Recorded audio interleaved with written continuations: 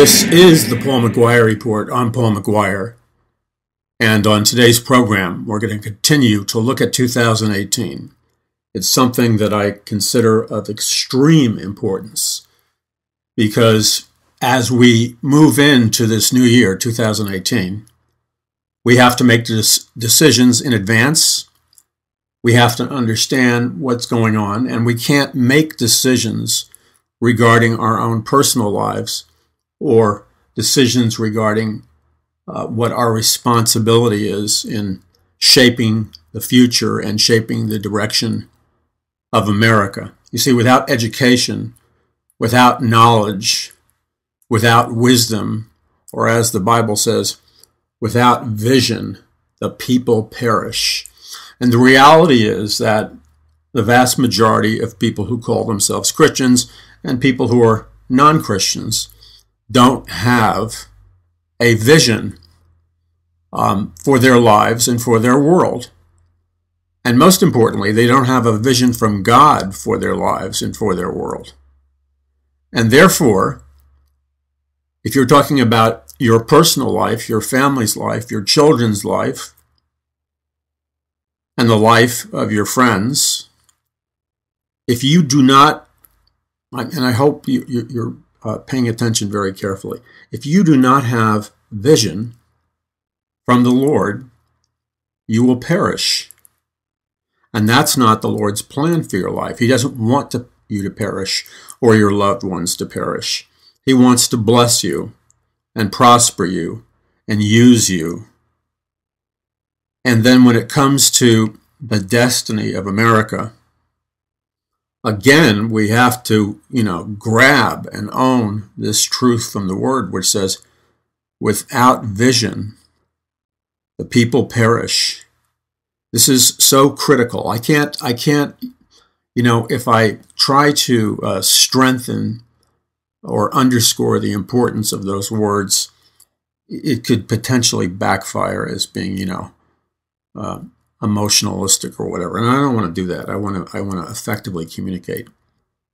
But these two areas that we deal with, our own personal lives and environment, and the nation and the world, again, without vision, the people perish.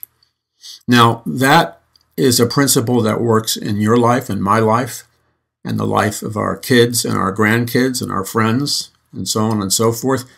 It works in relationship to your career, your business, your job, your family, your marriage, your singleness, wherever you are in life.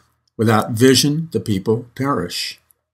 And then if we open our eyes, and most of you who listen to this program do open your eyes, or you wouldn't be listening to the program,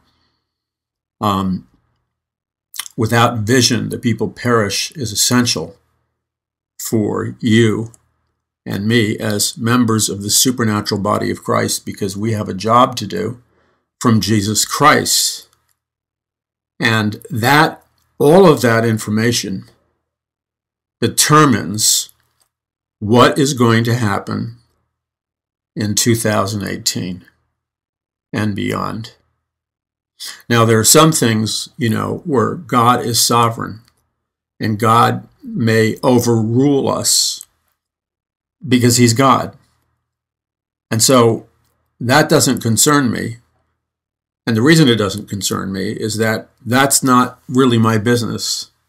In the same way, if I share my faith in Christ with somebody and I feel the Lord's directing me to share my faith in Christ, on a personal level, I'm not talking about like in this ministry or on the air or on television or social media or whatever. When the Lord leads me to share how I became born again, or minister to somebody, or leads me to lead them into accepting Jesus Christ as their Savior, I don't need to know I don't have to worry about the outcome. I'm never fearful, and neither should you be. I'm never fearful about whether or not that person may reject Jesus and not be willing to accept Christ. Because that's not my responsibility. That's God's responsibility. You see, the results are up to God. My job is to be faithful. And so when the Lord, we know, first of all, from his word that he we know from his word that the Lord wants all of his people to share their faith and win people to Jesus Christ. We know that from the word. But then when it comes to moment-by-moment situations in life, sometimes the Lord will quicken us with his Holy Spirit and impress upon our hearts to strike up a conversation with the intent of ministering to that person, and then giving them an opportunity to accept Christ. And really, that's the most effective form of personal evangelism, because you're being led by the Holy Spirit. You know, most of the time when the Lord impresses that on my heart, what happens is the Lord, you know, I feel the Lord speaking to me, not in an audible voice, but in impressions. I feel the Lord saying to me, non-audibly, I want you to walk over to that particular person that you just talked to a minute ago, and I want you to just talk to them. And I know what the Lord means by that. He's saying to me, just, you know, step out of faith, develop a relationship with them, you know, a small relationship, an interaction. And then the Lord, because this comes from experience, then the Lord, I know, is requiring of me to pay attention to what that person says. And as I develop this relationship, I see if the door is open for me to minister to them and what God might have me share to them. And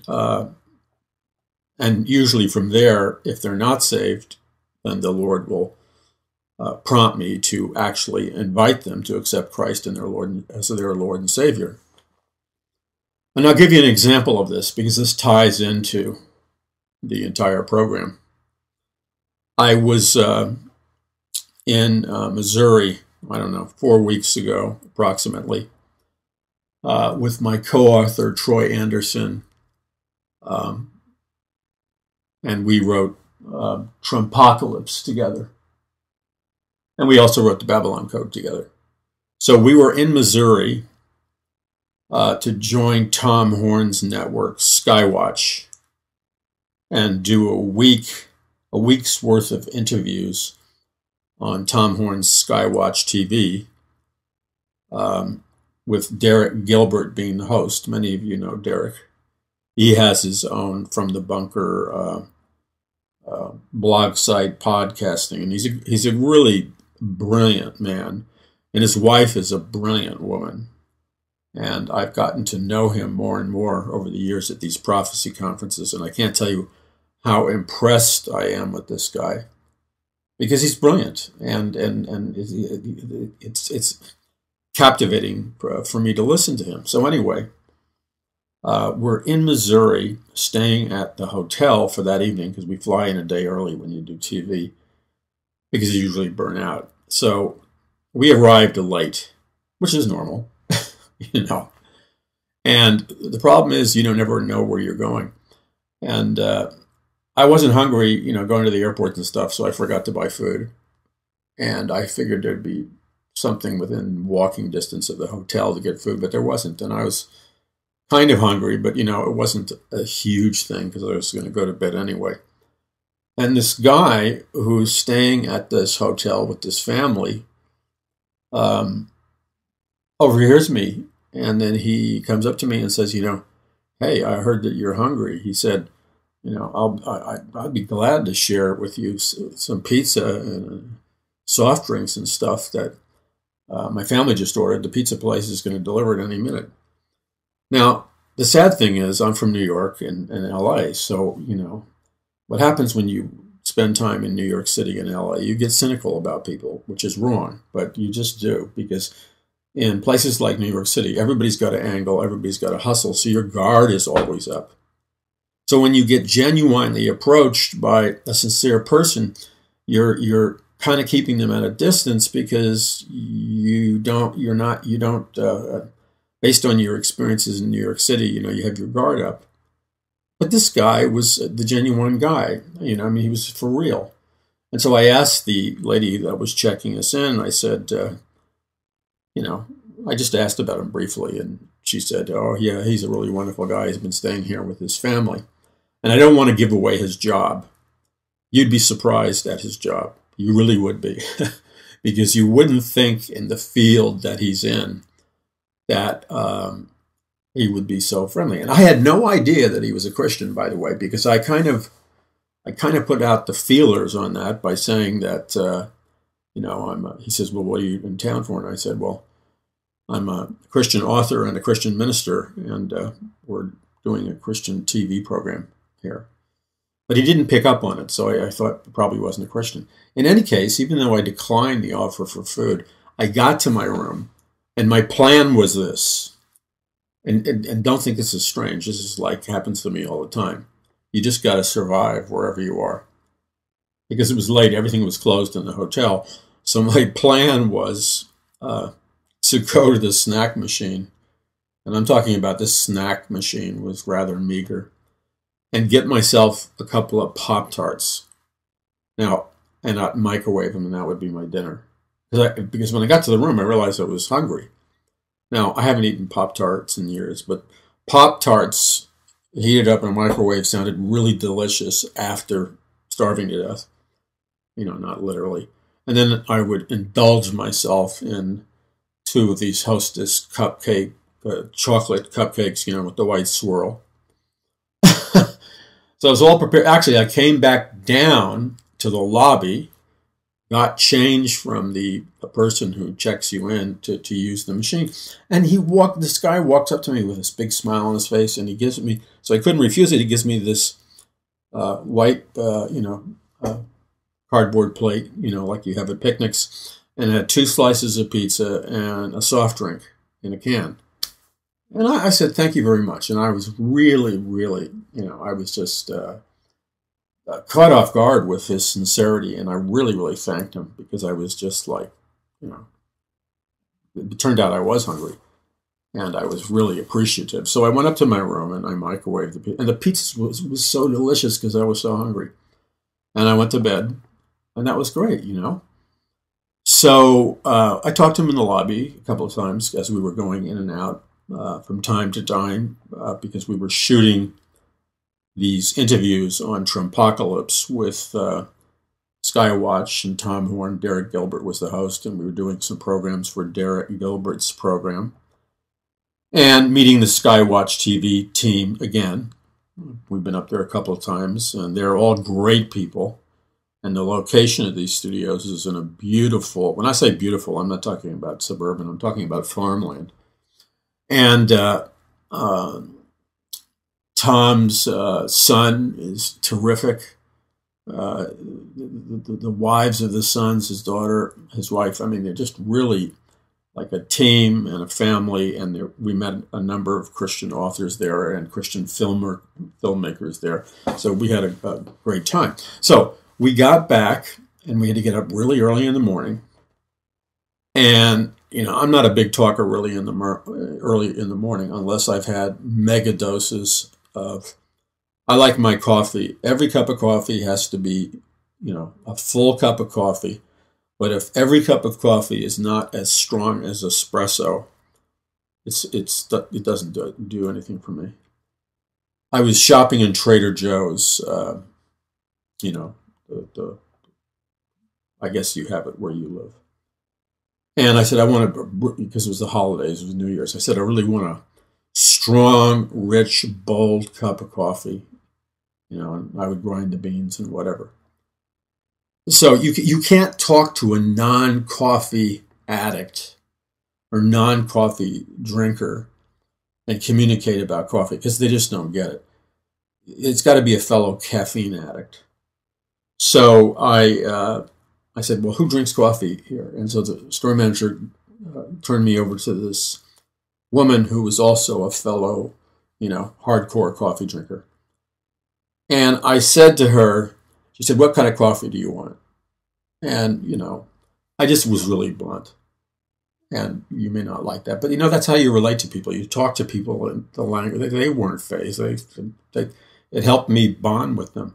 I said, I like a kind of, when I have a cup of coffee in the morning, I want that coffee to wake me up and kick me in the, I used a particular word, 3 letters. So I'll tame it down. I want whatever coffee you recommend to me, that coffee's got to wake me up and kick me in the butt. She laughed and I laughed, but that's the kind of coffee I wanted. So anyway, back to the story with the guy. It's really early in the morning. I had some coffee, but it was weak. And then I had some stronger coffee, and I got up really early in the lobby because I didn't want to miss the flight. And the Lord said, I want you to speak to him. I want you to spend time with him. So I sat at his table. He had his kids there, and we talked. And for some strange reason, we talked. The Lord gave us 30 minutes to talk. And he opened up his life to me, and I was able to minister to him in key areas of his life, strengthen him, encourage him that God gave him unique talents and abilities and gifts that he wanted to use. And I said to him what talents, gifts, and abilities that I'd already noticed in him.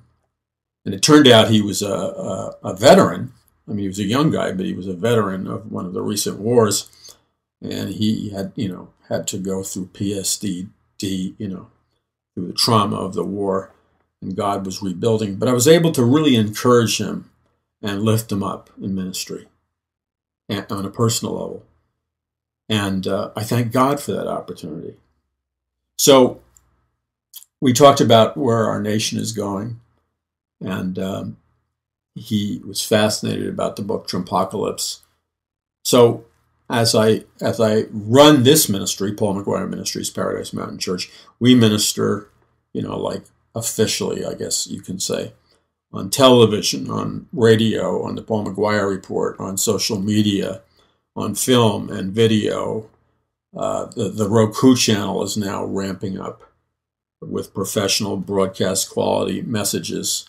And you need to go to paulmcguire.us and get the address the link for the Roku Channel so you can watch it.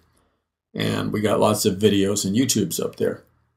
So the point is, as we orient our lives, I shared that with you, just to open up a kind of personal part of my life, but to say that, I never find witnessing and ministering to people a burden or a legalistic obligation, or I never do it because I feel manipulated. That's not how it works. People try to do that to me when I was a young Christian, manipulate me through guilt to share my testimony. And it doesn't work. I find that if the Lord anoints me, the Lord will give me a supernatural prompting. Now, I have to step out on faith to share my faith, but it's not like weird, I don't have to do it on my own strength, and it's joyous. And you're talking to a guy that normally would not particularly like doing that, but it's a joy because God anoints you. In the same way, God anoints you for those things and other things in your life. So when you're looking at 2018, not only are we going to analyze data that's out there, such as predictive programming, such as analyzing current events, what's happening in the media, what's happening in economics, what's happening in politics, what's happening in terms of the church, what's happening in terms of spiritual warfare for our nation.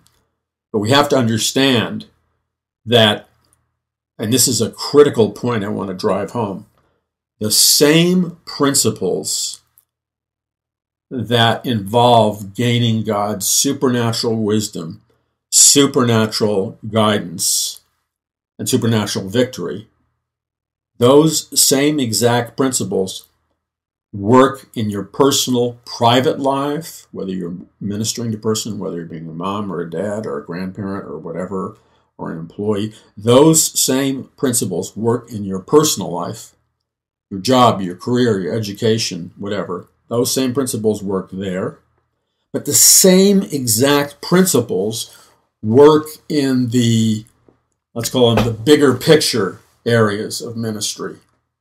So when I share with you or I teach from the Word certain principles, I try to always incorporate the principles involved in spiritual warfare regarding the destiny of America, how we're involved in the greatest season of spiritual warfare, perhaps in the history of the world over any nation, because what happens in America is going to affect the entire world. But the same principles for spiritual victory, for victory in intercessory prayer, for wisdom, for vision, are those same principles are, and this is the word I used to that guy that I met in Missouri, because he was telling me about what he did in the military. And I said those talents and gifts are what we call transferable concepts. That's something I learned from Dr. Bill Bright, founder of Campus Crusade for Christ, who would say, you know, you have this knowledge base, you have these talents and gifting and training, and then he would point out that these are transferable truths, transferable concepts that will work in the personal world or in another kind of job. And that's what I'm trying to stress with you right now, is that in order to have victory for the body of Christ, for your children and grandchildren, and for your own personal life, private life, and then have victory, turning the tide of the spiritual battle in America, the first among many spiritual principles that we have to grab hold of is that without vision, the people perish. So we must have a vision from the Lord. Not a vision from a man or something else, but a vision from the Lord. Why? Because when we have a vision from the Lord, we have a goal from the Lord. You know, it'd be like if you got in your car, GPS or no GPS, and every day you didn't know where you were going or where you were supposed to go, no matter how many hours you would drive, you would never end up where you were supposed to be, because you had no idea where you were going. You had no vision. Like, am I going to work? Am I going to go grocery shopping? Or whatever. Am I going to school?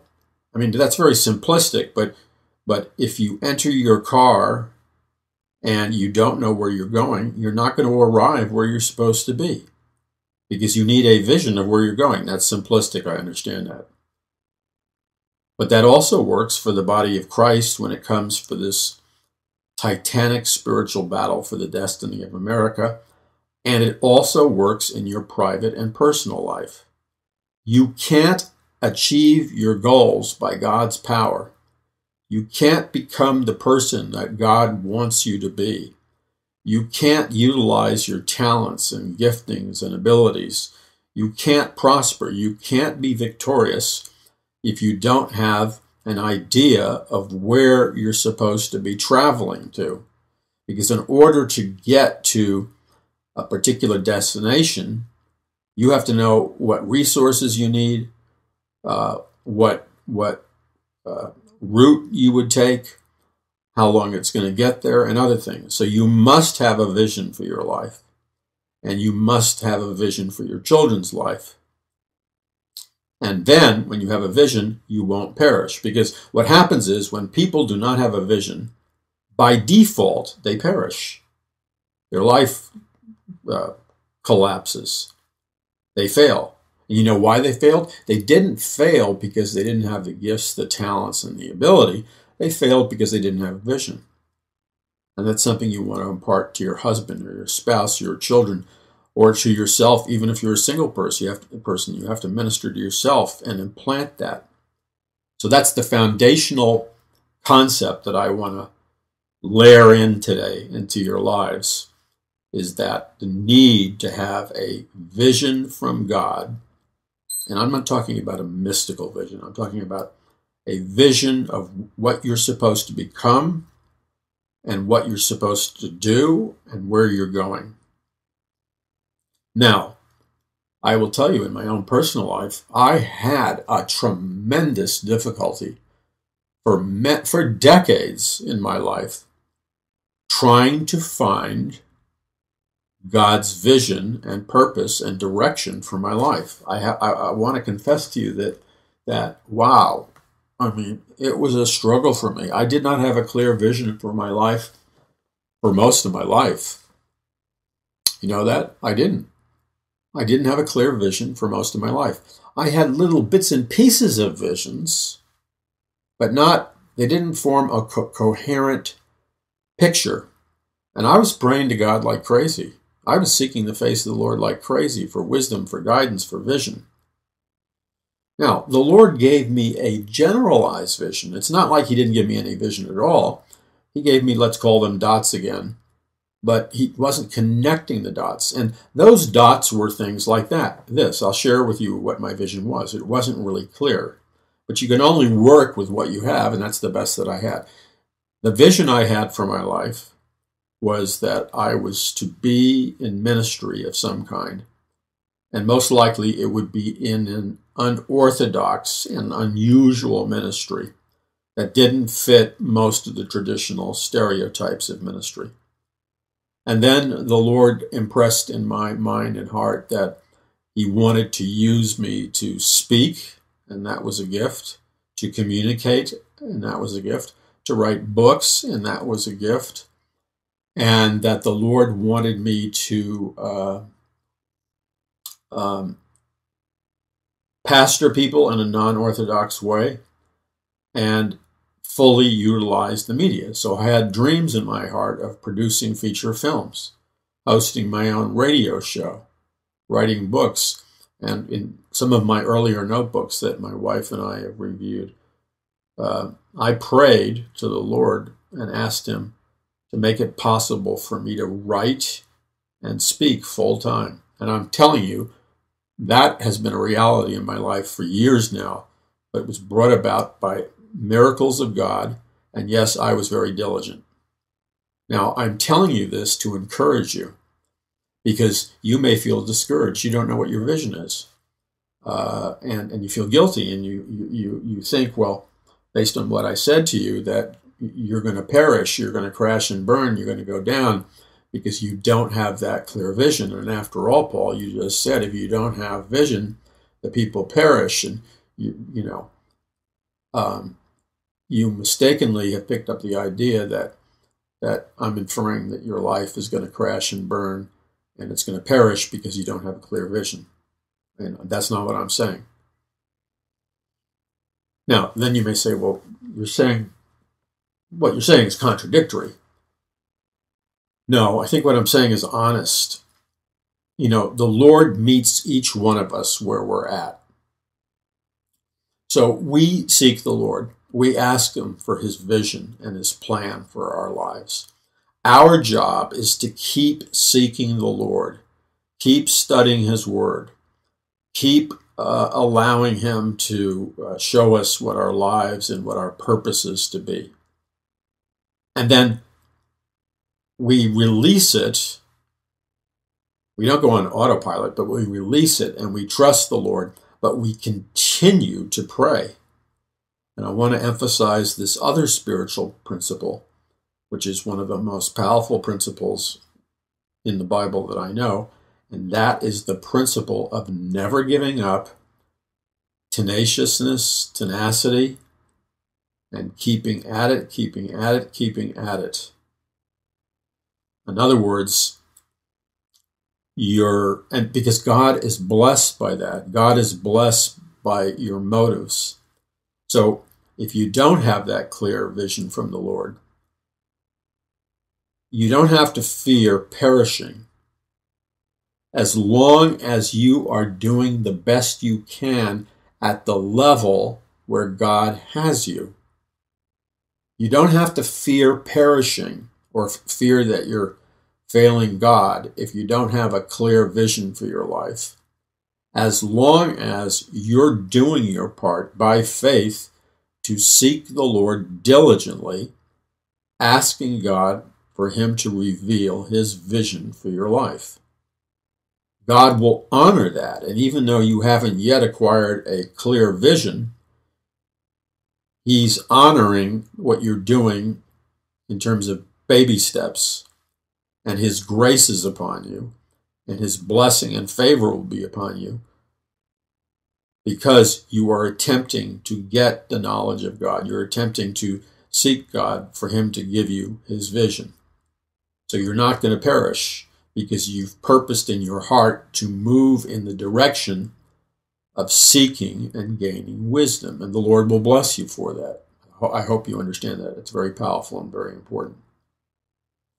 Now, for some people, getting this vision is far easier than others. For me, it was like climbing Mount Everest, okay?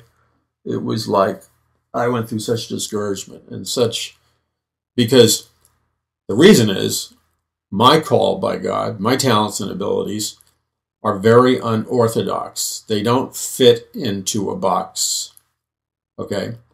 You know, it's a lot easier for many guys that I know. You know, they went into the ministry, they pastored local churches, and, you know, that was it. I mean, not that that was it, but they bloomed there. Some men went into and women went into the business world, and they have had good careers, and the Lord has used them in their careers, and God has blessed them. But God clearly showed them a vision of pursuing a particular kind of business and a career.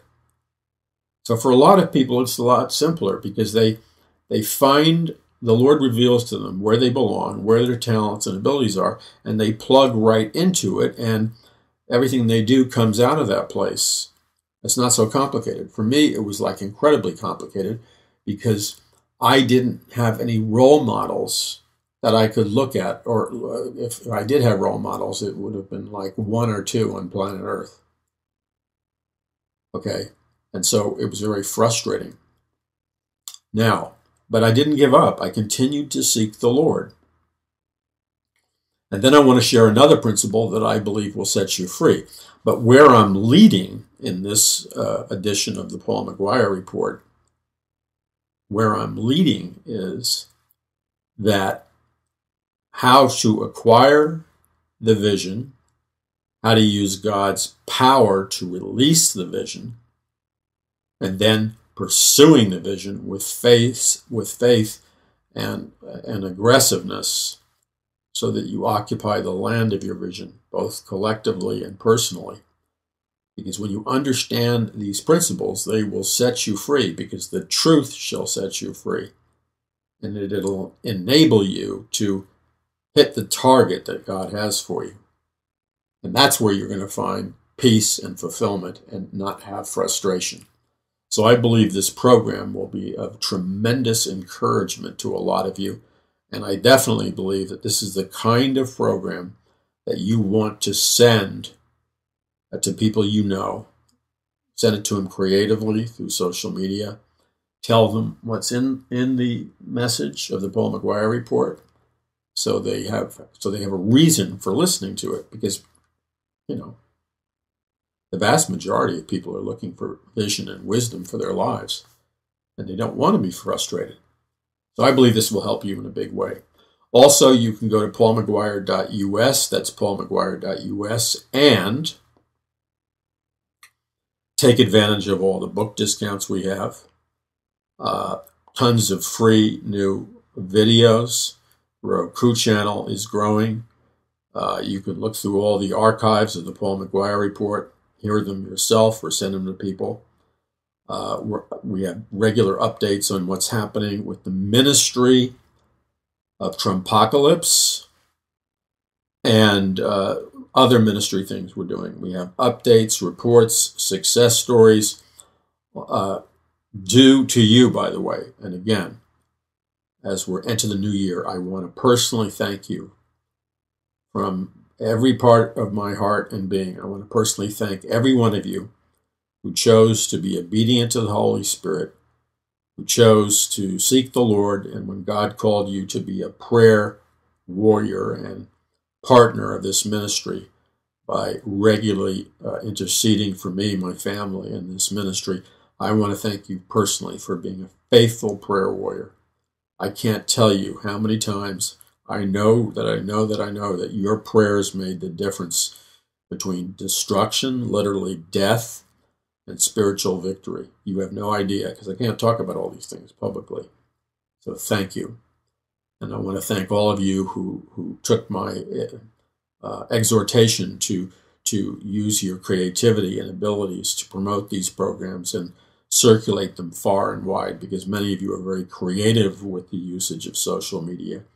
And with your help, because we don't have a professional team of people doing this, your willingness to use your talents to get these programs into the hands of all kinds of people is a blessing. So I want to thank you for that. And for those of you who both prayed and chose to sought the Lord about how you could help us finance these social media, television, and film and radio and other outreaches, so we could reach millions of more people for Jesus Christ. I want to thank each one of you who went to the Lord without any preconceived ideas and simply asked the Lord, what can I do? How can I help? How can I partner with Paul McGuire Ministries and Paradise Mountain Church?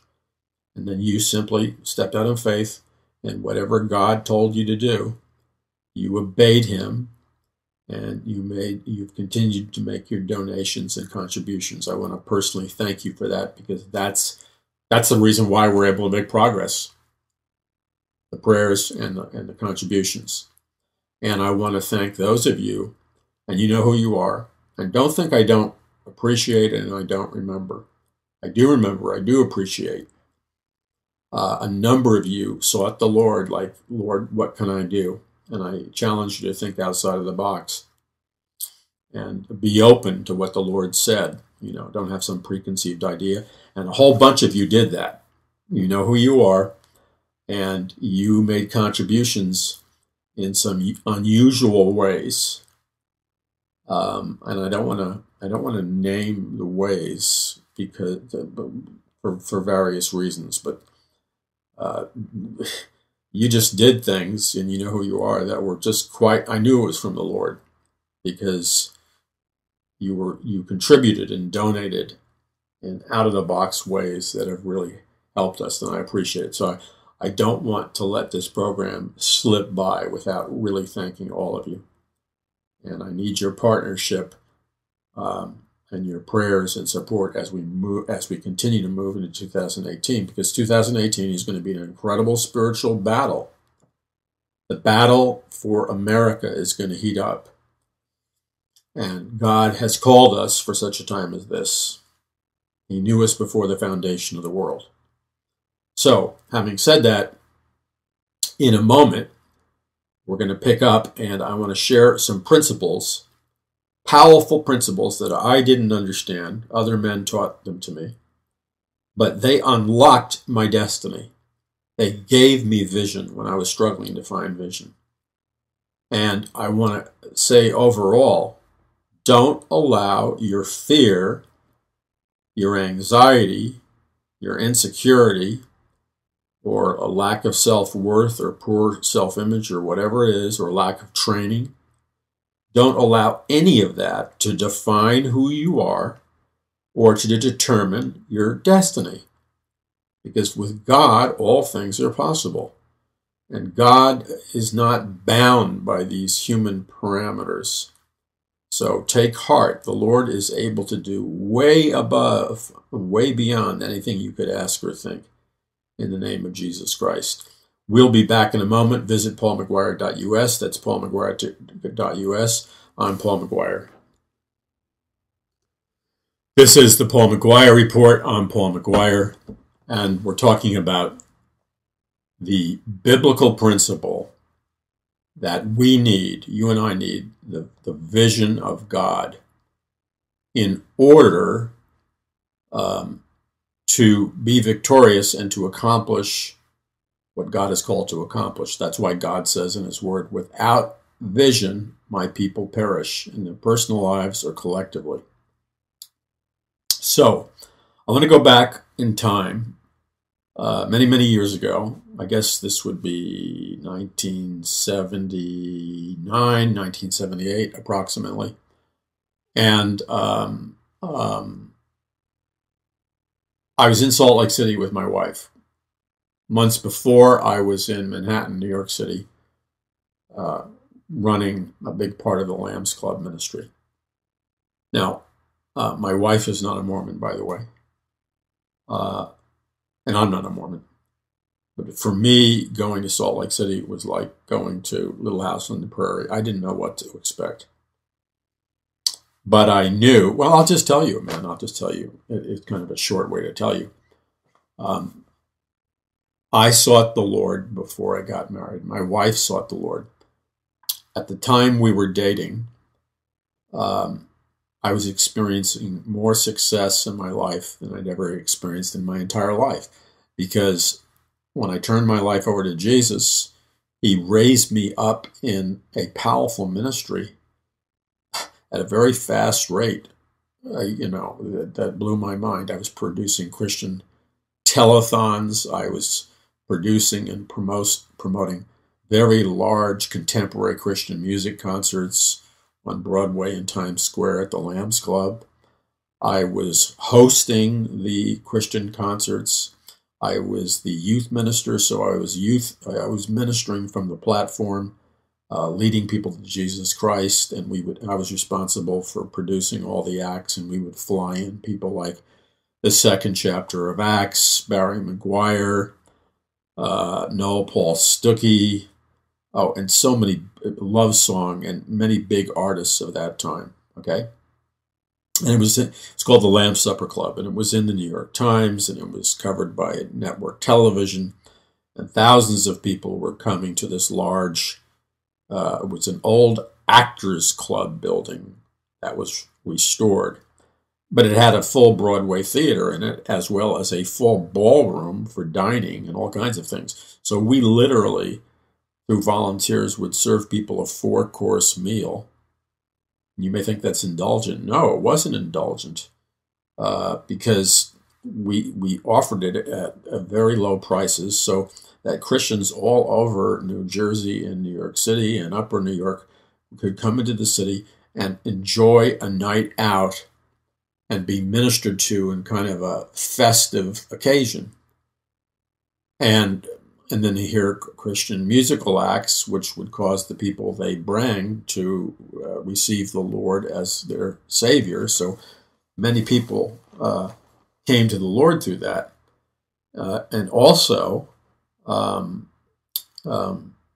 was one point I wanted to bring up about this. We did very unorthodox, out-of-the-box things. So, for example, the volunteers would dress up, with like tuxedos, bow ties, gowns, and stuff. One lady was a professional cook in big restaurants, an African-American lady, and she was just a gem, and she would cook these wondrous 4-course meals and do the food ordering and stuff. And it was a ministry. And so we would even, on different days, to demonstrate love to the homeless and to the down and out living on the streets of Manhattan, etc. They could come to the Lambs Club. Now think about this for a moment. We would help them get cleaned up because this was a massive complex. It had showers and all kinds of things in the basement, and it had like 4 levels of basements. And I know because I went down to the 4th level basement, which was like a subterranean chamber, on my hands and knees with a bunch of other people, cleaning out the old publications with Laurel and Hardy and all kinds of stuff. It wasn't a particularly sanitary place, but it did that. So anyway, we would invite the homeless, the poor, the needy. People were hungry. And they knew, when we would do this, and we would literally wait on them and serve them 4- and 5-course meals in an elegant ballroom where they would have a menu, and the waiters and waitresses would be wearing gowns and tuxedos, and we would treat them as if they were the elite and the super wealthy. We would treat them with that level of caring and kindness. They would get the full benefits of a very classy, what the media would call a born-again nightclub on Times Square. And guess what happened? there would be tears in their eyes. They would be sobbing. They would be coming to Christ. And you know why? Because they would share with us that they had never been loved like this in their entire life, that they had never been treated with such dignity before. You see, by treating them not just as human beings, but by treating them as if they were, billionaires, and an elegant four-course meal, and it was a very elegant place, but it was all kept running by volunteers, which was very, very difficult. Then they'd hear gospel music and they'd hear ministry, and they would come to Christ. And one particular gentleman, man, this guy was such a saint. He began to accumulate clothing for them, clean, fresh, new clothing, showers, and we would distribute clothing and food for them in a big way. So this was not some self-centered, type of thing. So this whole thing was exploding with television programs and everything else. In addition, behind the scenes, I had met with a famous British movie producer who produced the movie called Jesus, which Campus Crusade distributed all around the world. And I think of like over 1 billion people have watched the movie Jesus and have come to Christ through the movie Jesus. Well, talking about, the Lord giving you that leading, that prompting from the Holy Spirit. I had read about this in People magazine or whatever, and the Lord spoke to me by prompting me, by stirring me up in the Holy Spirit, that I needed to make an appointment with this big-time British producer, John Heyman. And I met with him at his private office, and he told me all about Jesus movie and stuff. Now, at that time, at least to my knowledge, he was not involved with Campus Crusade for Christ. Later on, I had volunteered to work with Bill Bright, even though I was never, quote, a member of Campus Crusade for Christ. So at the time I met this British producer, as far as I know, he had no relationship with Campus Crusade for Christ and Bill Bright. So in order to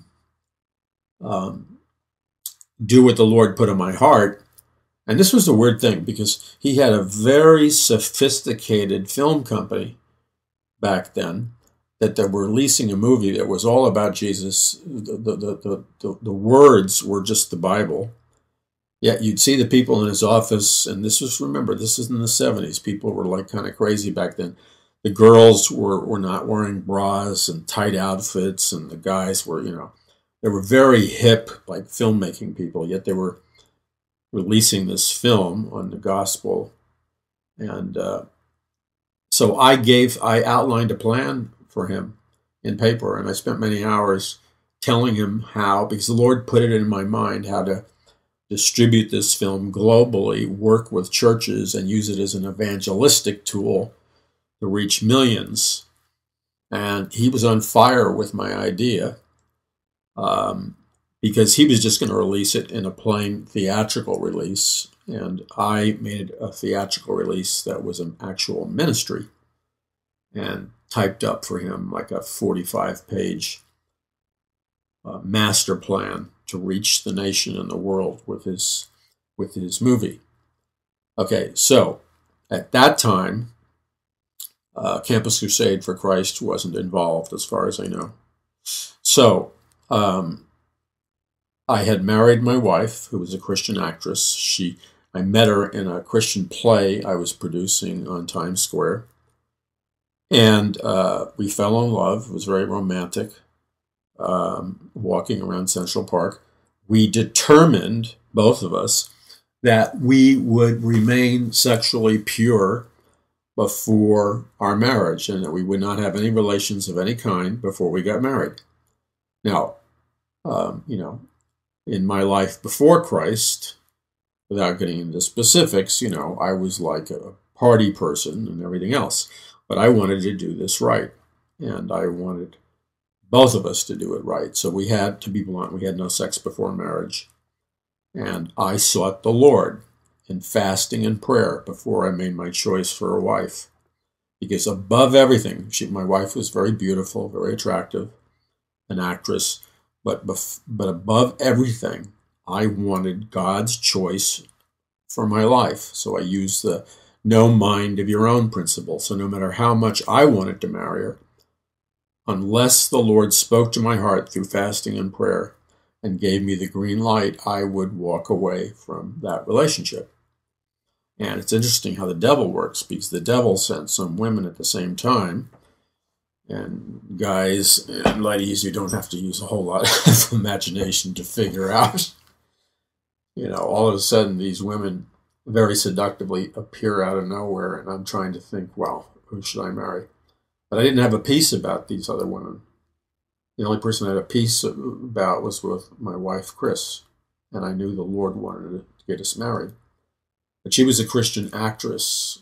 She won a scholarship to Juilliard, etc., the famous acting school. So shortly after we were married, we fought like cats and dogs. And I'm being polite. Cats and dogs, it would be more appropriate to say the early days of our marriage was like the Vietnam War. Because we both came from dysfunctional households, okay? And like it or not, you're a product of the programming of your environment. So neither of us were ever modeled a healthy marriage. In addition to that, she kind of had a crisis because she came to Broadway. She wanted to be in the entertainment industry, to be an actress in virtuous, they could be secular, but godly, virtuous, positive entertainment.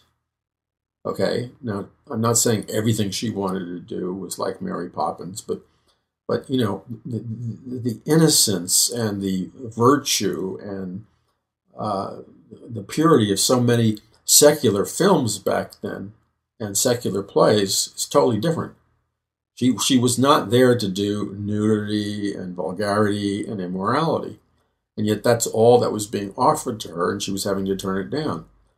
So she couldn't take it anymore, and she had to leave because of the stress, and she went back to Salt Lake City where she was raised. But I wasn't angry, but she left, okay? Well, yeah, I was angry, and the Lord had to deal with that. But she left, and I was like devastated. And I'll tell you why I was devastated. I was devastated because, and I want this to minister to you, I was devastated because I did everything I possibly could to do the marriage the Lord's way. Do you know what I'm saying? We didn't have sex before marriage. I prayed and fasted. I did not get married until I knew the Lord said, this is the woman. And so I said, since I did everything in the Lord's way, I was expecting God to bless me and honor my efforts, not have my wife leave me and go back to Salt Lake City. So that was a huge trial in our marriage. I'm surprised we're still together. In fact, I read some Christian psychological thing in some big Christian magazine, and it was a psychological test by real born-again Christians that were developed. And the test, if you answered the test questions, it would give you the percentage rates as to whether or not, as a Christian, your marriage would last or end in divorce. So as I filled out this psychological profile test developed by Christians, the results were that our marriage was guaranteed to fail, and it had like a 5% likelihood of success and a 95% likelihood of divorce. And that's pretty scary, okay, what the experts are saying. Well, thank God I didn't listen to the experts. Thank God I didn't listen to the experts. I literally picked up my cross to follow Jesus. I left all the success that I was experiencing for the first time in my life. I walked away from it all. I flew back to Salt Lake City in terror because to me Salt Lake City was like Marie and Donny Osmond. I thought there were covered wagons and people had these Amish hats because I mixed up the Amish in Pennsylvania with the Mormons, and they're nothing like each other. And when when I landed it in the airport and the jet was landing in Salt Lake City Airport, I could see the gigantic Mormon temple, and I'm saying, what have I gotten myself into? But you see, I pursued my marriage because the Lord told me, and this is a tough thing, man, to leave everything and pursue your wife, pick up the cross and follow Jesus, which I did. But that was my income, that was my success. So I only had like $400 in my pocket after the airfare, and I landed in Salt Lake City. And let me tell you what happened. What happened was the Lord honored my willingness to leave everything and pursue my marriage. And my wife was delighted to see me, and there was great healing in her life because her father, who didn't ever sexually abuse her, but emotionally abused her, messed her up in terms of her trust of men. And when she saw me and she knew that I had left everything to pursue our marriage, it caused tremendous healing in her heart. And guess what happened? What happened was the first night, and this is going to be kind of real, so you can choose to have young children listen or not. There will be nothing of a offensive nature whatsoever. This will be something that I personally think a third grader could hear, because the content is not going to refer to anything that would be inappropriate, okay? But, I'm trying to glorify God, okay? And at the same time, respect your commitment to raise your children in a holy manner. So what I'm about to say, I believe, will bless a lot of people, and it will not be in any way, shape, or form offensive. So the way I'm going to say it will be very dignified. So let me put it this way. We experienced like a second honeymoon, like 4 months after we originally got married. And all I can say to you is the blessing of the Lord upon our reunion, and I'm talking about in the emotional, physical, romantic, psychological sense, in every area, the Lord poured out his blessing and his glory. And it was, I'm opening up kind of a private place of my life, but I feel like I need to do it because I believe there'll be healing and encouragement coming out of that for people. So we had a communion. We came back together again, and the Holy Spirit was very present.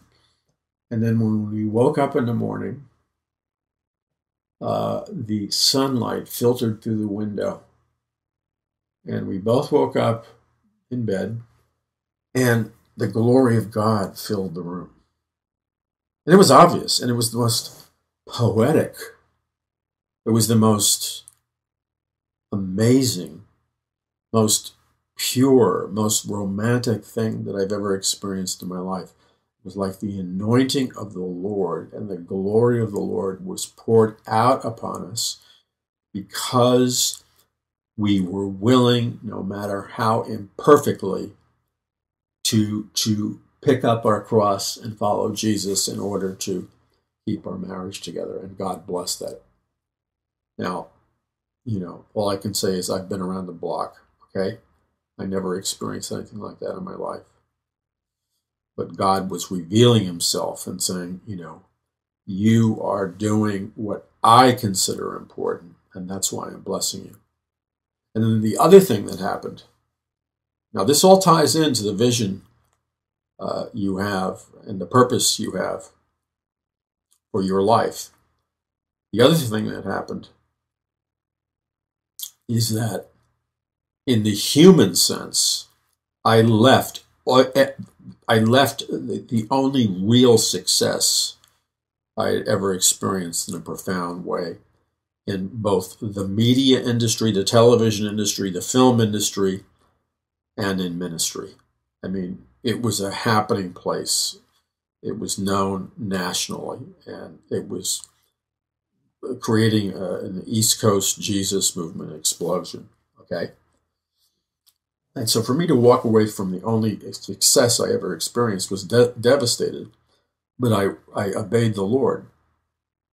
So the Lord planted in my heart, beginning in college and high school and when I was a young guy, and then when I got saved, He always put it in my heart to have a media ministry, to be a filmmaker that would use film to reach people for Jesus Christ, and to be a minister and a writer. That's what the Lord put in my heart. But that's somewhat unorthodox. And those of you in the entertainment industry know what I mean.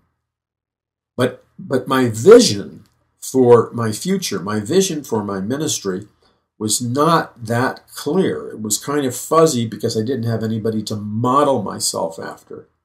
And I will say this, and this is why I'm very concerned about young people, and that young people have role models they can relate to, and people who are like heroes for them, male and female, that they want to be like in a godly sense, okay? It's just this is the way human personality works. So while I was in New York, I happened to pick up a copy of People magazine. And there was this huge story about a guy named Hal Lindsey. And this was all about the success, and the Bible prophecy teacher, and all about the success of his Bible prophecy book, The Late Great Planet Earth. And this guy looked cool and hip and intelligent, and he didn't look like a geek or a religious nut. And I said, I could see myself doing something like that. And there were his kids and his wife, and it just looked, something I could relate to. Now, tragically, Hal Lindsey ended up divorcing his wife and children. He still is a father committed to his children, but that happened years later. And just because he missed the mark later on regarding more than one marriage, that's problematic for a Christian leader. But I've heard the other side of the story from people who know him closely, so I'm not so quick to pronounce a judgment on him. I'm not justifying anything, but I'm not so quick to pronounce a judgment on him because I've heard the inside stories regarding these things.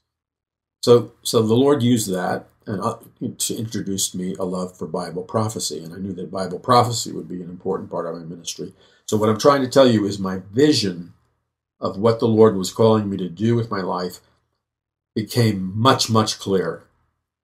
And what caused it to become much, much clearer was my act of obedience of leaving all my media success and film, television success, by leaving it all in the dust, going into the middle of nowhere with $400 in my pocket, with no hope of anything but Jesus. That act of obedience supernaturally released my vision. And I'm trying to share that with you is because many of you sometimes want to see the supernatural vision of the Lord for your lives, or the supernatural guidance of the Lord for your lives, and you don't know what's blocking it. And sometimes you have to pick up your cross, if God's calling you to do that, and radically obey Him. And when you do that, all of a sudden God supernaturally releases the vision and the guidance and the favor that you've been trying to get the whole time. So radical obedience to the Lord is a key to unlocking your vision and purpose. So the weird thing was, when we arrived in Salt Lake City, I had no idea this was the case about Salt Lake City. The only thing I had in Salt Lake City, our marriage was being healed. We were getting along great. We found a tremendous church. I began speaking. And let me tell you about speaking. I would share my testimony at Christian businessmen meetings for years in Salt Lake City. There would be anywhere from 7 to 12 guys or women max. And we would have kind of a private room in very humble salad bar type restaurants. And God would move whenever I would speak in a powerful way, but I didn't demand an honorarium. What they would give me for speaking was they would pay for my salad bar lunch, which was a very modest lunch. And I did this for years, okay? And I want you to know that that too is a key in releasing God's supernatural vision for your ministry or anything he calls you to do. Because I was being tested by the Lord, and I was willing to minister in total obscurity and pour my heart out in ministry and speak to men and be used by the Lord where nobody was looking, to audiences of 7 to 12 people for free, just a salad bar lunch. But I was faithful with that for years, okay? I want you to know that. That's why I talk about my ministry didn't come out of nowhere. And guess what happened? Because I was faithful to the Lord. I don't want you to think this is like all about me. This is supposed to be something I'm sharing that will set you free. But because I was faithful to minister to the Lord in total obscurity and for no material gain, the Lord raised me up supernaturally. I'm talking about supernaturally. And the next thing I know, 4 years later, my face is on the cover of their international magazine, which prints 1 million copies. I'm being invited to speak at their largest conventions with some of the biggest names in Christian ministry, to audiences of like 35, 40,000 people. And all of that happened because I was willing to speak for nothing in obscurity.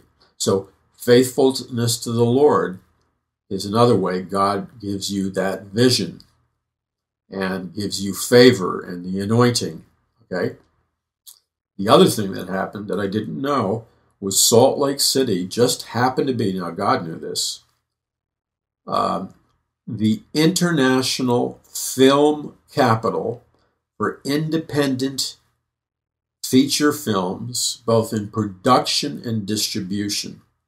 It was the worldwide center for independent feature films.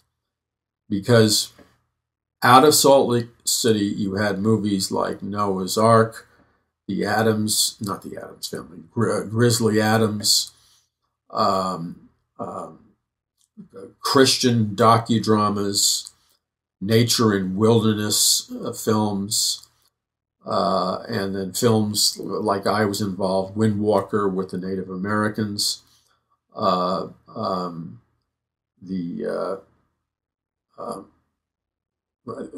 bunch of family films. The late great Planet Earth, Hal Lindsey's film, was produced by these companies, and I became trained as somebody who could market, distribute, produce, and put films together, feature films together, okay, by simply obeying the Lord and following my wife to the middle of nowhere. And so they did a thing called four-walling back then, which was a revolutionary means of releasing films, that the producer would rent theaters and then we would do a release. And these was pretty big campaigns. I mean, we would open in hundreds of theaters and stuff. And some of these became the all-time best-selling movies in Hollywood. Now, so I was trained in doing that, and then the Lord miraculously, now just picture this, there I am in Salt Lake City with like not a penny in my wallet. I need a job. My wife has a job. So I put on a suit. It's the same suit I got married in because I deliberately chose a classy, nice suit, not a tuxedo, to get married in. So after the marriage was over, to be prudent, I could use it in the business world. And somebody gave me the gift of a very nice attaché case. And my hair was a little bit longer than the average Mormon's, but I had my attaché case, my three-piece suit, my white shirt, my tie, And I would go to these giant office buildings near the temple in Salt Lake City, pray, constantly pray, walking there, pray, constantly claiming the promises of God, constantly speaking the promises of God as I walked by faith, not by sight. But I claimed the miracle of provision. I claimed the miracle of favor and open doors. I called out for God to supernaturally guide me and to make a way where there was no way. Now remember, at this time I had no clue of any film industry in Salt Lake City. So I go to these giant office buildings and I look at on the directories of hundreds of businesses, and I notice there's the name of a film company there in Salt Lake City. So I go up to that floor by elevator with my suit, my attaché case. The guy's from Hollywood. He just happens to be here. And he is he's putting together a distribution company for a Hollywood feature film. And because I could write press releases, he hired me as the PR man and then the promotional man, and then gave me a pretty nice position in marketing, distributing these feature films.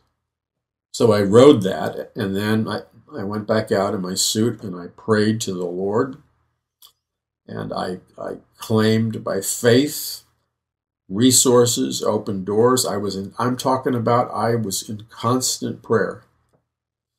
And then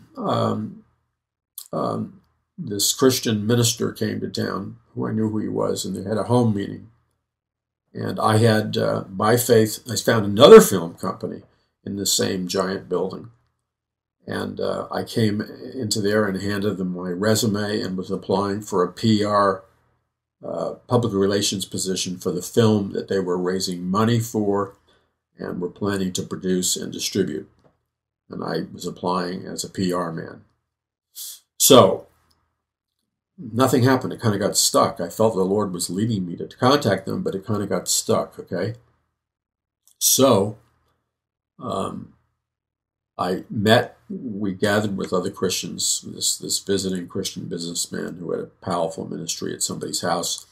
He led us in a time of communion. I took communion with my wife, and then he encouraged everybody in the room to pray to God regarding the miracles they needed in their lives. And, in my heart, I knew this film company deal was stuck.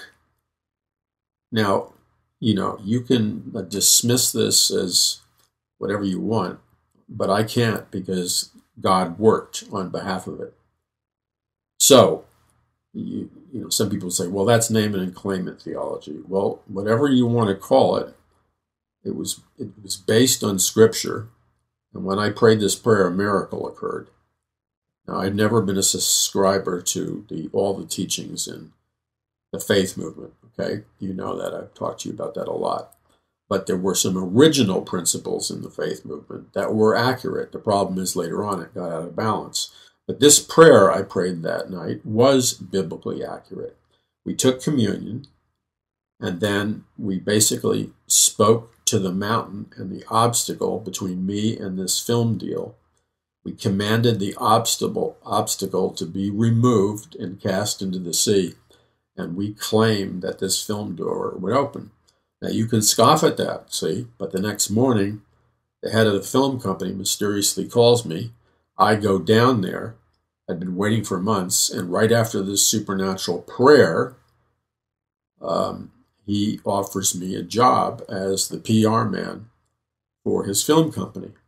But then the favor of God, as I continued to pray, came upon me, and I became the head of distribution and marketing, and then I became the executive producer on the film, and basically became one of the key players in the distribution and production of this feature film.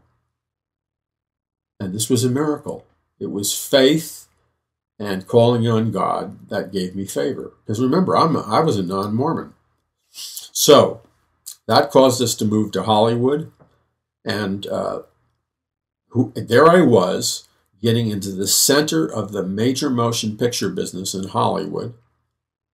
But I got there by taking the exact opposite direction, the exact opposite route when I left when I left New York City to pursue my wife and restore our marriage in Salt Lake City. From a pragmatic standpoint, I literally left New York City and traveled 180 degrees in the wrong direction. From a human standpoint, this was suicidal. It was the worst thing you could do for your career. But because I put my life in God's hands and was willing to pick up my cross and follow Jesus, He took this adversity, totally turned it around, and it was from this place in the middle of nowhere called Salt Lake City that I rose up in the feature film business.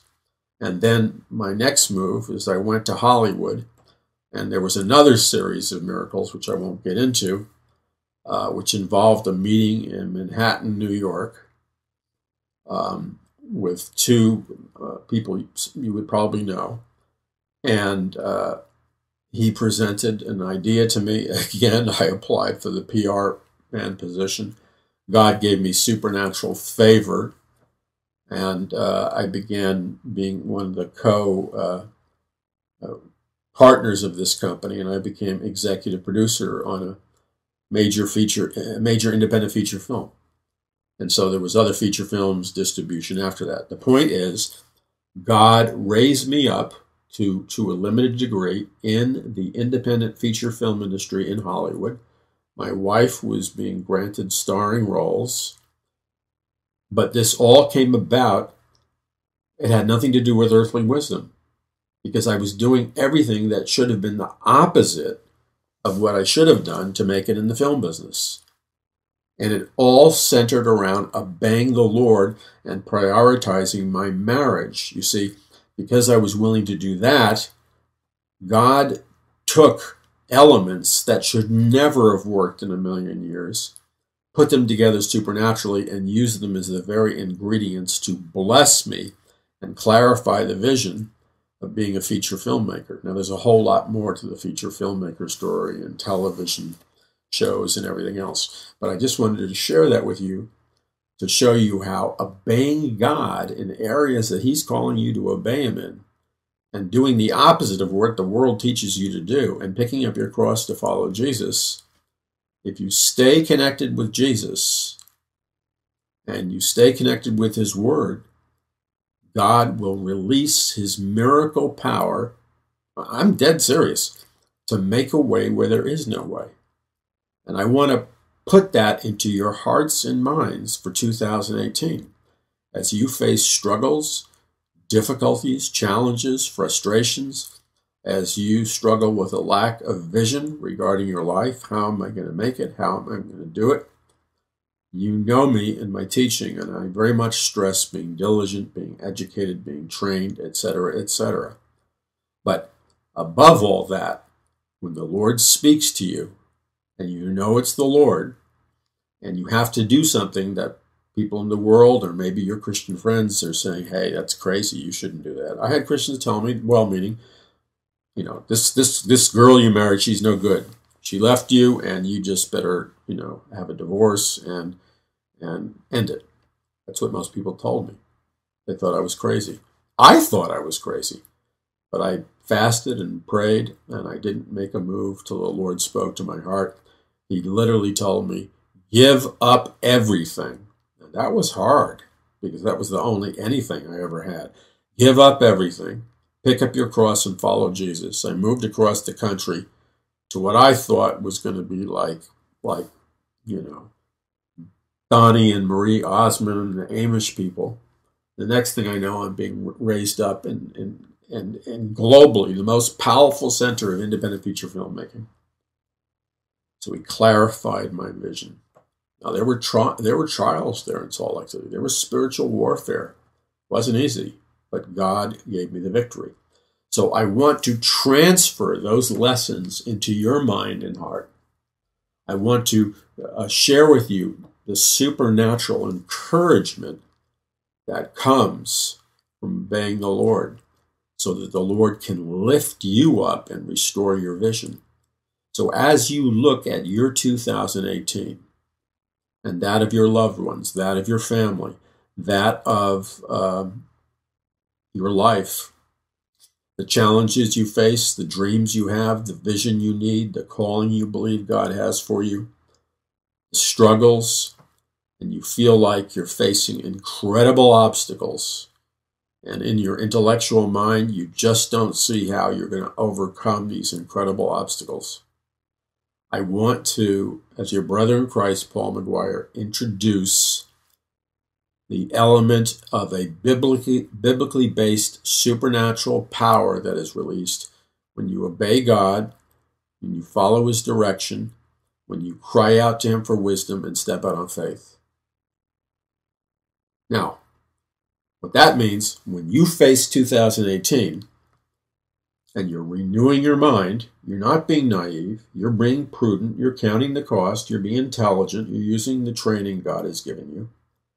But I want you to look into your 2018, and every one of us have challenges and difficulties and adversities, but I want you to spend time asking God to sharpen and clarify the vision he has for you. I want to encourage you to ask God what he has for you, what his call for you is, what he wants to do in your life in this year. It could be heal relationships. It could be delivering a son or a daughter. It could be any number of things. Seek the face of God. Spend however long that takes. Fast, pray, renew your mind. Seek the face of the Lord. And then the Lord, at the time of his choosing, will begin to speak to you through that still small inner voice, through deep impressions, through other people. But the bottom line is, you will know that you know that you know that it's the Lord speaking to you, not your imagination. And then do whatever God has told you to do. And you're not going to be presumptuous because you've paid the price to listen to him. Now, what that means, as you're looking at 2018, look at 2018 as a promised land. We reviewed this the other day. Look at 2018 as a promised land, like the land of Canaan that Joshua and Caleb came to. And then there were other of the Israelites that were called to spy out the promised land. Now compare this and contrast this to 2018 being your promised land. Every time God gives you a promised land, you're going to have spiritual enemies, you're going to have spiritual battles. If you're not up for that, then stay home, suck your thumb, play it safe, and allow nothing to happen in your life. Because God will give you the supernatural ability to conquer your enemies and your adversaries.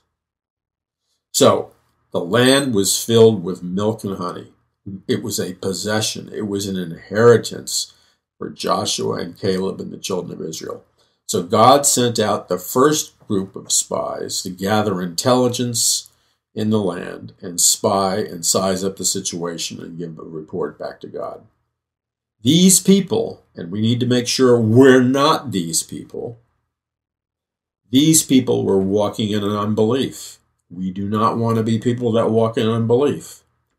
And in their unbelief, they saw giants in the land. They didn't see the power of God operating in them in the land. They noticed the land was filled with milk and honey and all kinds of treasures. And they said to God, they gave God an evil report and said, we can't take the land because the giants are greater than us and they will devour us. That response of unbelief and a bad report, evil report, that God did not use them. In a sense, he cursed them. He refused to allow them in the land.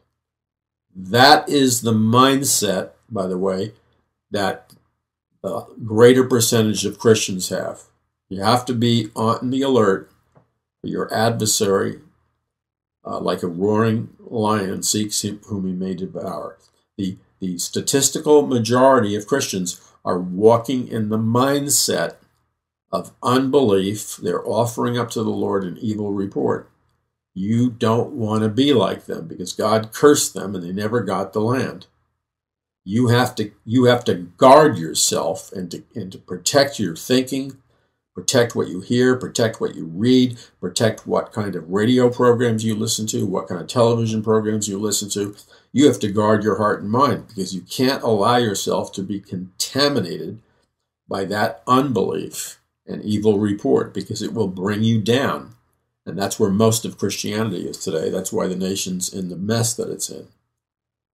On the opposite side of the fence is Joshua and Caleb.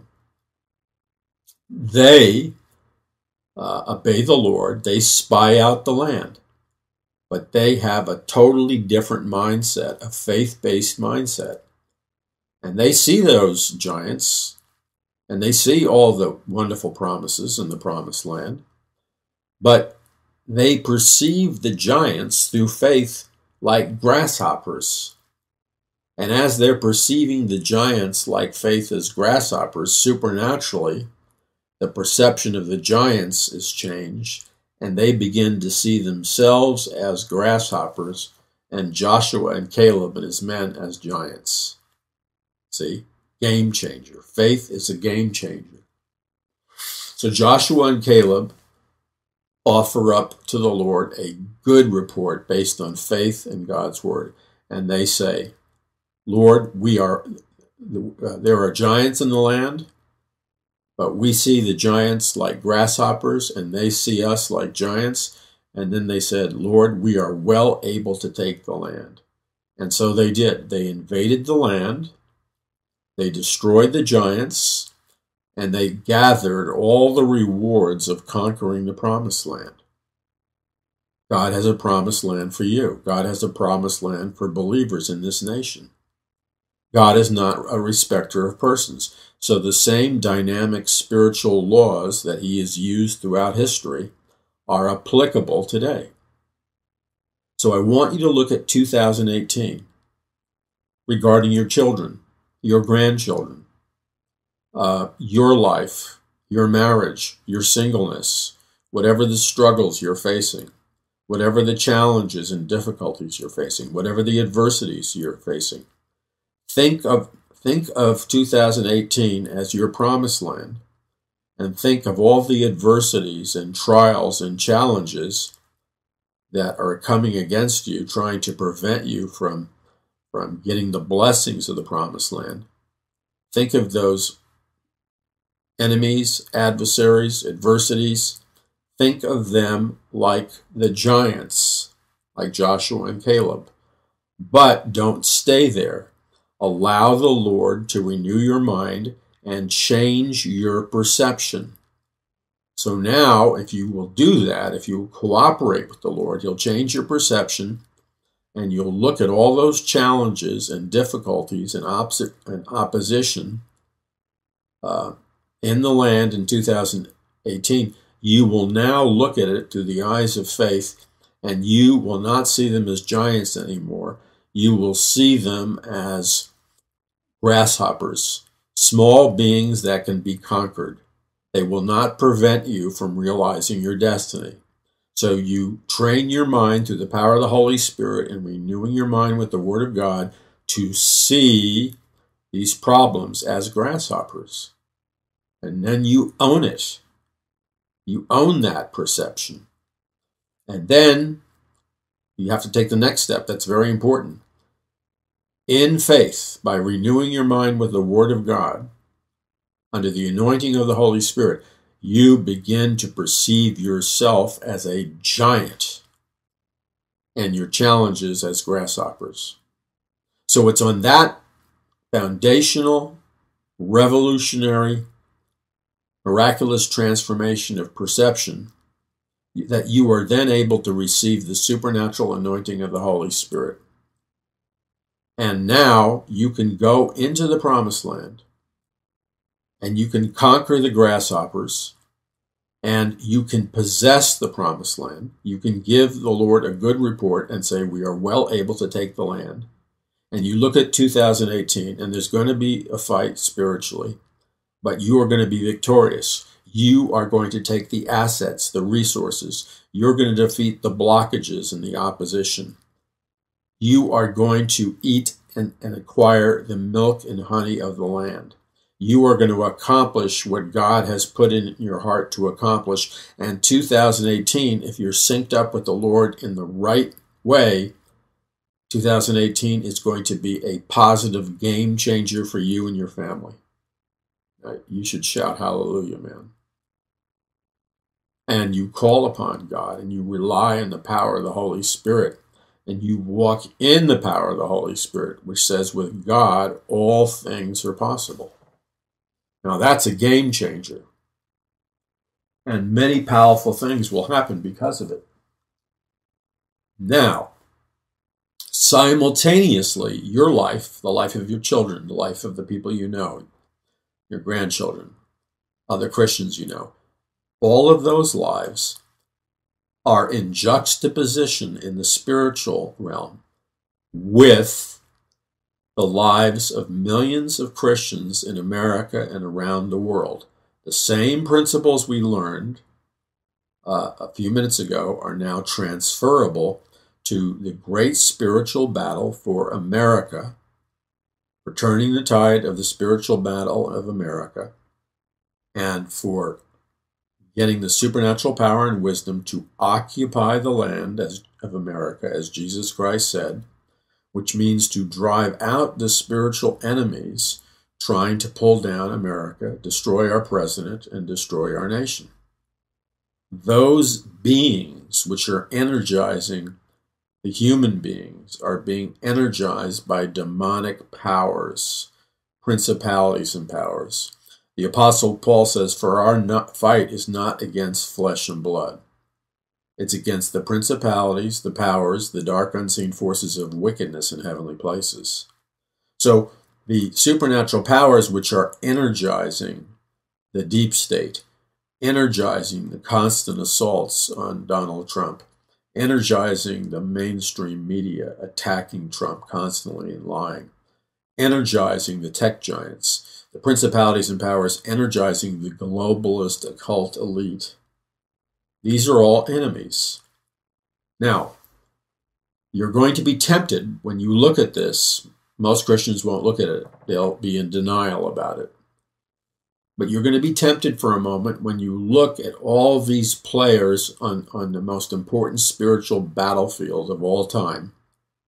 Okay? You're going to be tempted to retreat in your mind and do what that first group of spies did, which is to tell the Lord an evil report, and say, there's giants in the land and there's nothing we can do. So we're just going to retreat and escape. That's what the overwhelming majority of Christians do. But you've learned these powerful spiritual lessons in the area of your personal life, just like David did. David was able to enter the central spiritual battlefield and confront Goliath, the Nephilim giant, and take him down because David, in obscurity, was a shepherd boy, and he was slaying lions and wolves and other creatures that were attempting to devour sheep, which represent God's people. So the supernatural training that David received was applicable to the battle between the children of Israel and Goliath. So David had that.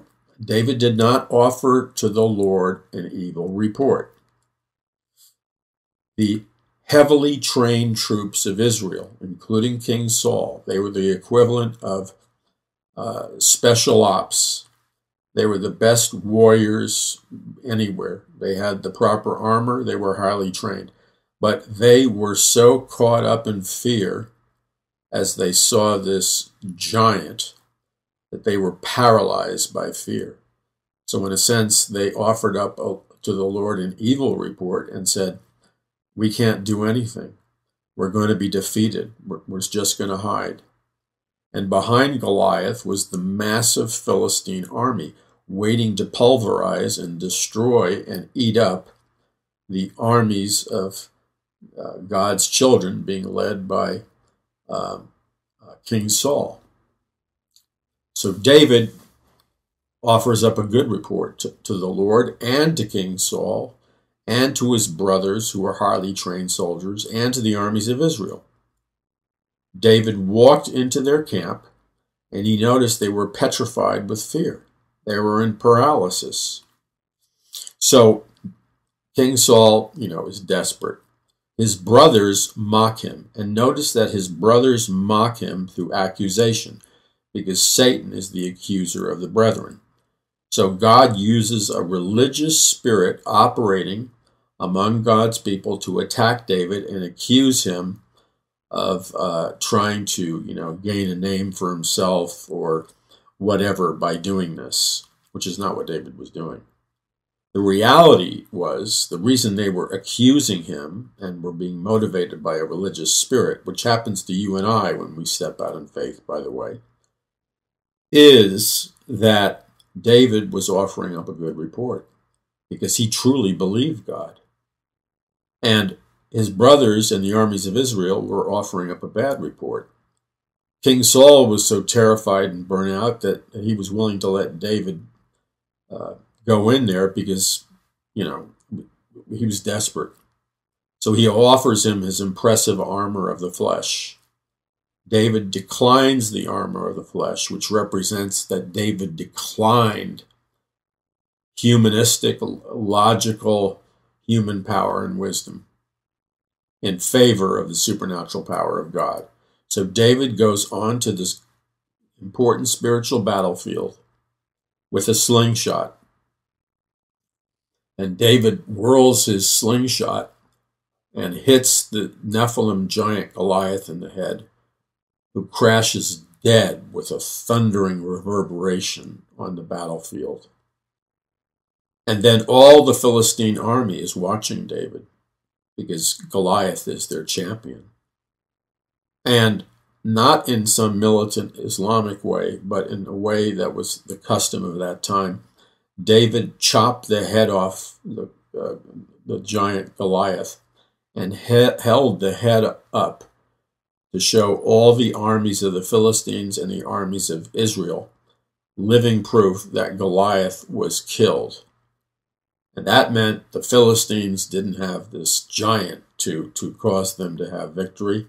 And that also meant that once that giant was killed, the armies of Israel could gain boldness once again and gain the confidence to conquer the land and drive out the Philistine armies. So the Philistine armies fled in terror, and the armies of Israel pursued them and slayed them. The net result was the children of Israel occupied the land. They took the land despite the giants that were in the land. What does this mean for you and I, collectively as the body of Christ? Right now, in America, we are, unless you're in a place of deep spiritual denial, we are in the greatest battle in all of human history. That's exactly right. And if you want to understand that, because that isn't just words, then you need to read my books, Mass Awakening, A Prophecy of the Future of America, Conquering the Matrix, and get yourself a copy of Trumpocalypse. And the book, A Prophecy of the Future of America, 2016-2017, is a completely no book, but even though it ends in 2017, it contains all these powerful principles for financial victory, for wisdom, that will enable you to take the land in 2018. Now, you seek the Lord. You recognize that because God called you before the foundation of the world to be here for such a time as this, that God has given you an assignment from Him, a command from Him regarding the larger spiritual battle, which is so powerful here in the U.S. because if the U.S. falls, the world will go into deep spiritual darkness. What happens in America is very important because we're the last nation alive which has a legal structure, which has an economy, and which has Christians with vision and passion who can set up America to be the center of a last day's soul harvest. America can be used as a platform to win people to Jesus Christ from all around the world. But in order for that to happen, we must win the spiritual battle before us. And there's an all-out confrontation going on right now. It's all out. It's not partisan, because members of both parties are on the side of the occult globalists who are attempting to rebuild what God forbid in the garden, in the Mystery Babylon, Genesis 11, which is a one world government, one world religion, and one world economic system. President Trump, we need to understand this, President Trump is under all-out attack.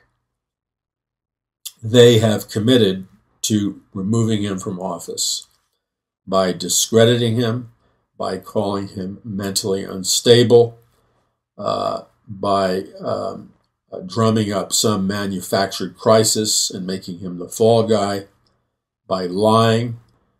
And I believe that they're so serious about their plans to remove him from office that they would not hesitate to kill President Trump. Those are sober words. But we have to take ownership of those possibilities. So we need to understand that we were called before the beginning of time to be here for such a time as this. And God is in the process of forming supernatural vision in the hearts and minds of his people so that they can achieve the vision and the instructions that God is giving his people. It is not the will of God for America to crash and burn at this particular time. And so all true Bible-believing Christians that are in an active supernatural relationship with the living God, I'm not talking about religious people, I'm talking about people who are in an active supernatural relationship with the living God and are calling upon his name and are seeking his face and are walking in the power of the Holy Spirit, allowing their minds to be renewed by the Word of God. The Lord is speaking to you and he's forming your vision. And when I say these words to you, you share in your spirit the burden that I have in my spirit regarding the danger that the president and our nation is in, because what this election has revealed to us and brought out in the open in very, very brutal ways. Anybody with half a brain can look at what's happening and understand that there is an invisible government ruling our so-called elected government, both in America and around the world. This invisible government is controlled by what is called the deep state, which are the international occultic globalists that have enormous power and attempting to seize control of this world. Many people in the deep state work for the international globalists. They don't work for America. And they're in the middle of a massive power grab that the Bible predicted. They want to install their new world order without God, their one world government, their one world religion, and their one world economic system for a number of reasons. First of all, it's what God warned about in Bible prophecy, starting in Genesis 11, repeated throughout scriptures, and then reintroduced in the book of Revelation as Mystery Babylon. In Genesis 11, we see the world's first occultic one world government, one world religion, one world economic system. God comes down to the Tower of Babel and ancient Babylon. He sees that they want to be like gods, that they're serving Lucifer, and he sees the evilness of their one world government because they want to be like gods and they are serving Lucifer. So God judges the people of Babylon. He confuses their language. He disperses them to all the nations of the earth. And why does he do this? Because God is clearly saying that God is against a globalist one world government. And God is saying that he wants independent sovereign nation states to function freely because they operate as checks and balances against a global government which is produced by fallen human nature and has the capacity for perpetuating enormous evil. You have to grasp that. That's true. Number two is God shows us in Genesis 11 that he is clearly anti-globalism. God shows us in Genesis chapter 11 that he is totally committed to nationalism. He's totally committed to patriotism and the independent nation state. Why? It's very simple. God knows that fallen man is sinful in nature, and that if fallen man is able to organize the world into a one world religion, one world economy, and one world global government, that this will be Luciferian in nature and great unspeakable evil will come from it.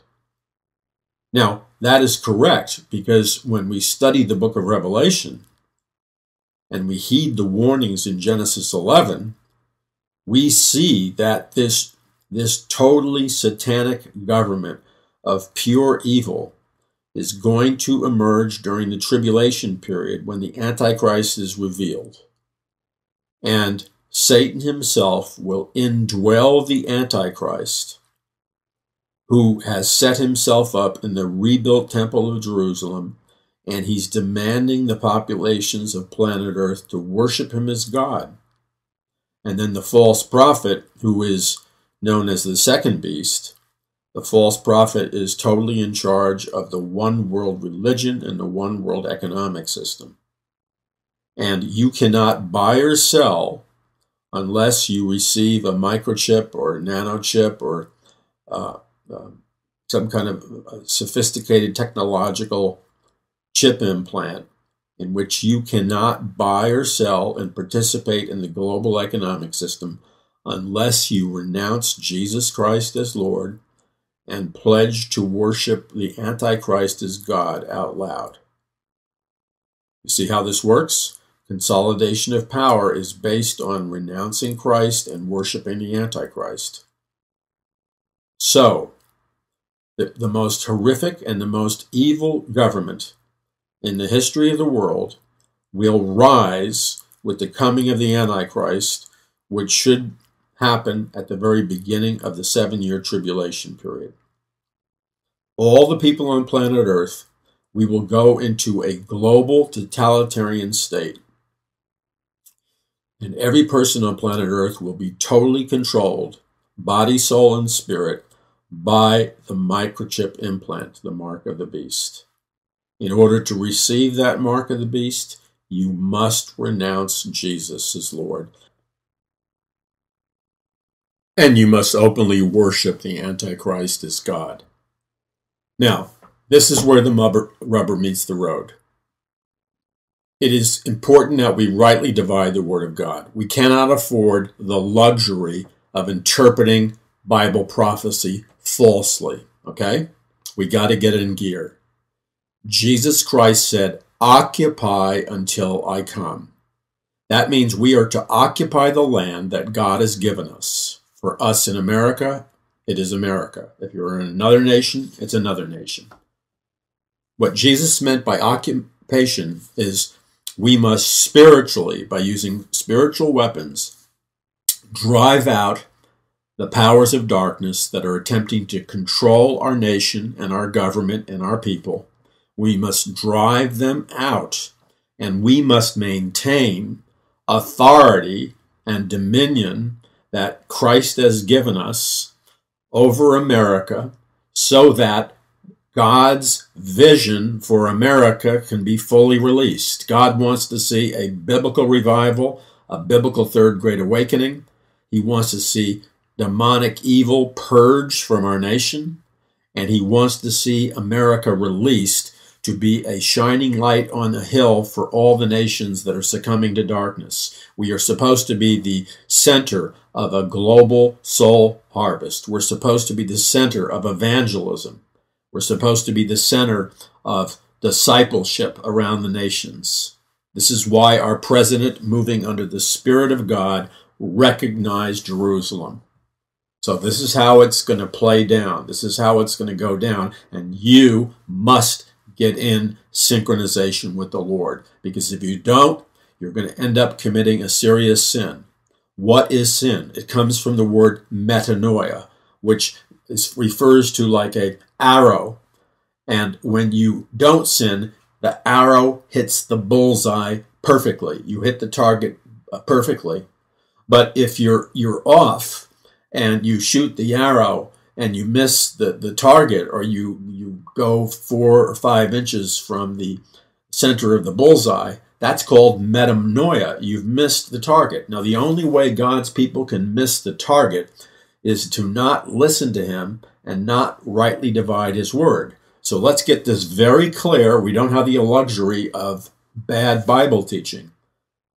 Right now, we're in the time period where these opportunities exist, especially the opportunity to occupy until I come and change the spiritual dynamic of our nation and to preach the gospel, okay?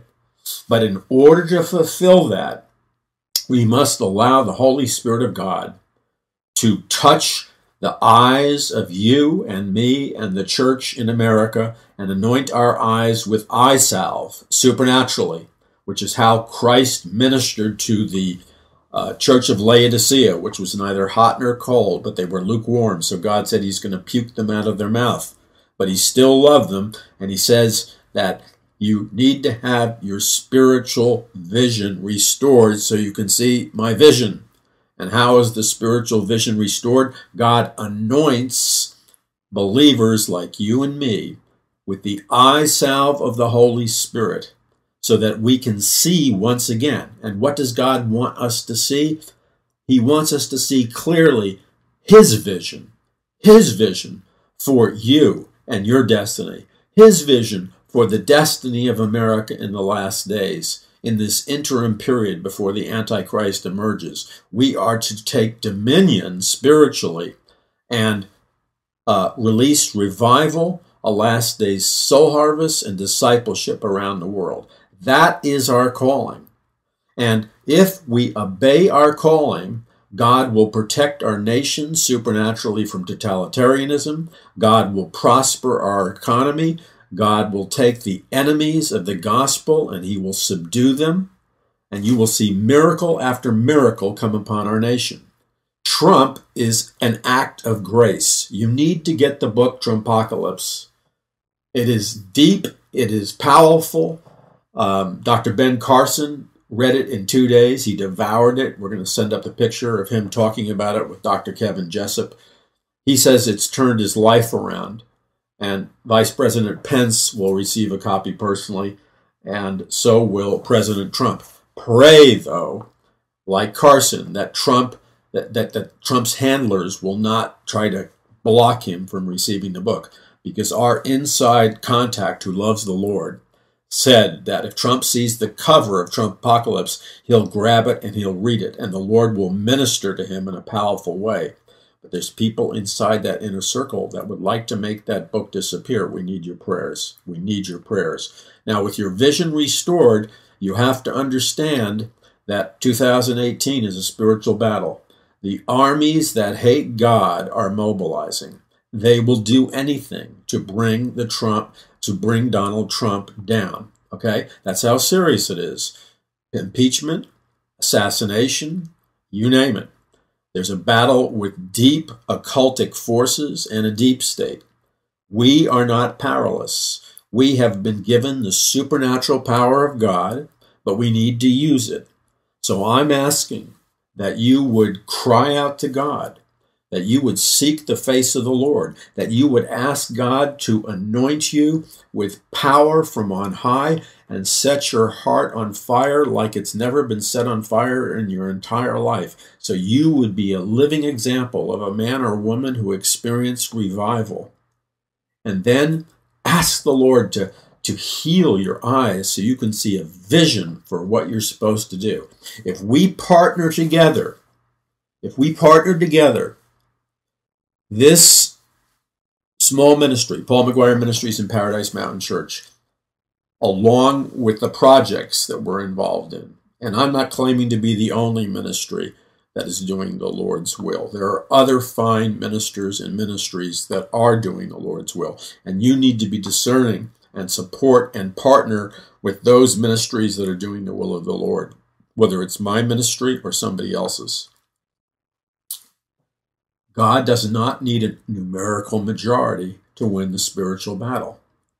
So, a dedicated minority, a dedicated remnant calling on the power of God can change the direction of America. Our goal should be nothing less than changing the direction of the spiritual battle in America and turning the tide and toppling the spiritual forces of darkness in this nation that are illegally trying to exert their authority. But the only reason they can illegally attempt to exert their authority is because God's people are not, by faith, taking God at His word and exerting the supernatural authority of Jesus Christ, which says that Jesus Christ is King of Kings and Lord of Lords. And when we pray in Jesus' name, that overrules any authority on heaven and earth, because the name of Jesus is above every name on heaven and earth. We are at the precipice right now in the spiritual realm. We're at the precipice of igniting a full-blown, powerful, biblical revival that will rock this nation. And if we call out to God in unity, true Christian unity, and we agree, and we call out to God, God will answer our prayer. And as we call out to God in partnership, He will shatter the strongholds in the invisible realm. And this verse will be true, that the gates of hell shall not prevail against the church, which means the fortified demonic cities of Satan in this nation, where he's holding people in captivity, and he has these gates and prisons to lock them in.